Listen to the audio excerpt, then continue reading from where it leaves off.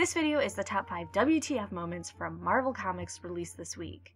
Number 5, Darth Vader, issue number 4. 000 declaring he has nothing to say. Then he has BT set the droids on fire and goes, "Oh wait, I do have something to say.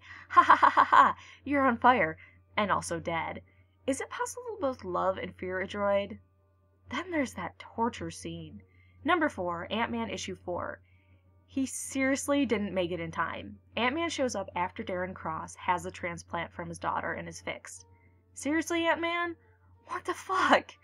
Number 3, Angela, Asgard's assassin number 5. I know why she did it, but can you imagine if she was lying and totally just chucked a baby to a fiery doom? I don't know, the last page being a baby flung into a pit of death was a little too WTF, but kinda hilarious at the same time. Number 2, Avenger World number 19. The reproduction talk in these savage lands. Thus we can conclude our lesson on the processes of human reproduction.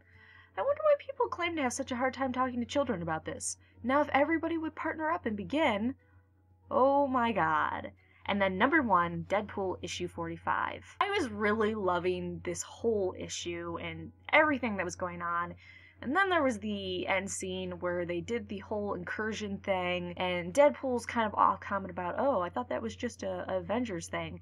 It really felt like it ended the series on a bad note. Like, if they could have just ended with maybe them off on the boat, or just showing that Deadpool is dead, and, you know, Wade going on and doing something, I don't know. It just seemed really cheap and really terrible, and a really WTF just to see both planets colliding, and that's it. And maybe it was the writer's way of saying how upset they were that they had to end Deadpool's run like this, and for the Secret Wars, I don't know. But it just seemed a little bit too off for me. So those are my top 5 WTF moments for Marvel Comics released this week. You can write yours below.